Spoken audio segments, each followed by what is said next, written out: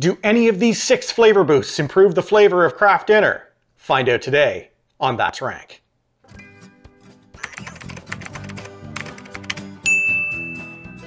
Welcome back to That's Rank, and today we are looking at the icky, sticky world of Kraft dinner. If you grew up as a student in Canada, you certainly recognize this from your dorm room. It's a pantry staple for students all across the country that are looking to obtain an education in the hopes of someday being able to take on a job that affords them the luxury of eventually adding hot dogs and ketchup to their Kraft dinner. I haven't taken a bite of this stuff in about 20 years time, but I do get a foul whiff of the Paw Patrol version about once a week when it's heated up. It's one of the 4 major food groups that my son consumes. This summer, in an effort to boost dinner time and probably their profit margins as well, Kraft dropped 6 new flavor packs into the pasta pot. The 6 flavor options include butter chicken, buffalo wing, jalapeno, Poutine, cotton candy, and ghost pepper. You would not believe the trouble I had to go through to get this. I didn't realize it was exclusively sold online.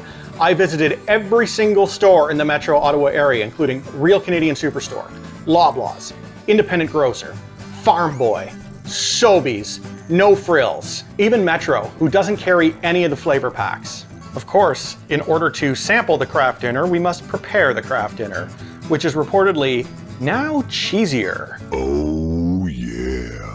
My confidence in cooking this may shock you following the disaster of the apple pie hot dog, but it's Kraft dinner for God's sakes. Oh, damn it.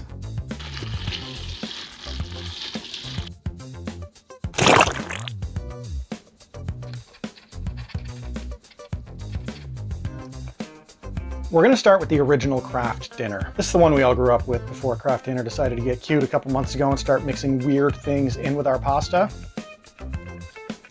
It's better than I remember. I seem to remember butter being very overpowering, and maybe it's because I went a little bit easy with the addition of the butter. This is okay. Rating this on the cheese scale, we'll put this in the Gruyere area. Our first mix-in is the buffalo wing mac and cheese.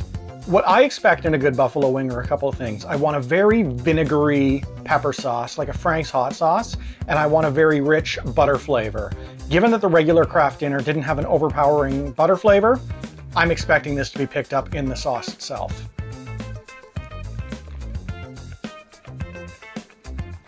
That's weird and gross. I can see what they were going for, but they're wrong. That's not vinegar in there. I don't know what that is. Kraft, you did me wrong on this one. On the cheese scale, this one comes in as nacho thing. The most Canadian entry is our second flavor boost, and that's Poutine. It's not Poutine, it's not Putin, and I say this as a guy with a really poor French accent. If I can say Poutine, you can say Poutine. And now I'm gonna be Poutine this in my mouth.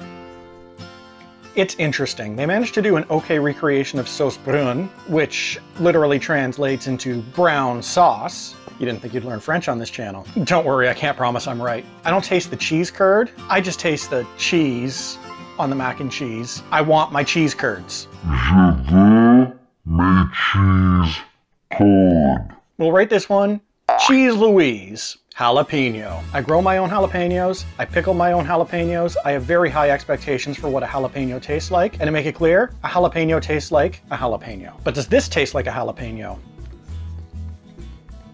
These are very clearly dried jalapeno flakes. Really, that's all I'm asking for to be happy. Give me real jalapeno flavor. This one, we're gonna praise cheeses. Our fourth mix-in is butter chicken. I do love a good butter chicken. This smells like butter chicken. Like if you covered this up right now, you'd be able to convince me that there was butter chicken in here. But like if you mixed up a pot of this in the kitchen, I'd come downstairs so excited and then be immediately disappointed by this. There's really good Indian flavor kicking through on this. This is good, but is this better than the jalapeno? I'm gonna say that it is, because it attempted to recreate a dish and did a really good job of it. Jalapeno was one ingredient. This, there's some complexity going on here. This gets my highest possible cheese rating. Great. Cotton candy. When I see pasta but smell vanilla, I'm a very confused and unhappy camper. Literally, if I'm making pasta, dessert is the last thing that I want to smell. Well, maybe not the last thing. Sure, if we think about it for a while, we can come up with worse. Wet shoes, mature skunk, eggs of any kind. I don't do eggs. I don't want to eat anything that smells like a wet fart. Down the hatch.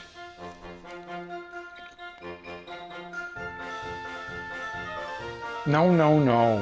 What? Who decided this needed to come to life? I wouldn't serve this to a kid. I'm not sure I'd serve this to a dog. And I've seen dogs eat some stuff. I feel like they'd turn up their nose at this. This is unnecessary. This doesn't need to exist. Your cheese ranking, this isn't very Gouda. Our final entry is the ghost pepper, and once I eat this, I'll actually be able to wear this shirt honestly. This was so hard to locate. Metro doesn't even carry any of the flavor boosters. If you're good enough to sell Spam, you're good enough to sell this. Metro, oh, we're hoity-toity now. Shut up, Metro. So I saved this for last. In the event, it's genuinely a spicy dish. Spicy Dish was my online dating handle. For about the last 10 years or so, ghost pepper's just been a marketing ploy. Most people won't serve you genuine ghost pepper because it hurts. But given that you've got to place a special internet order, and it comes with this rockin' shirt that I'm gonna be sporting all over Ottawa, there's a chance this could deliver. I'm not expecting the real deal, but a heavy burn would be appreciated, and would also make me angry, because I don't want to eat a ghost pepper. Yowza. Oh. As someone who's had real ghost pepper in the past, this is not it, but it's intense. Genuine ghost pepper extract tastes like turpentine. It's terrible. And as soon as it hits your mouth, it's like lava. It goes numb, you're in pain. My nose started bleeding. I don't know why. This is a medium to hot sauce. Think of those specialty hot sauces that you get in the store with names like Blow Out Your Colon or the Devil's Butt Crack. That's where this falls. This is the Devil's Butt Crack. I don't need to take another bite of this. It did what it needed to do. This gets a rating of your cheddar off without this. Well, we did it. We tried 7 different Kraft dinners. Don't forget to ring the little bell so you get notifications every time a new video drops. Thank you for liking, commenting, and subscribing, and we'll see you next week on That's Rank. I'm fairly certain it'll be a long time before I have another box of cheesy macaroni. Dangerously cheesy.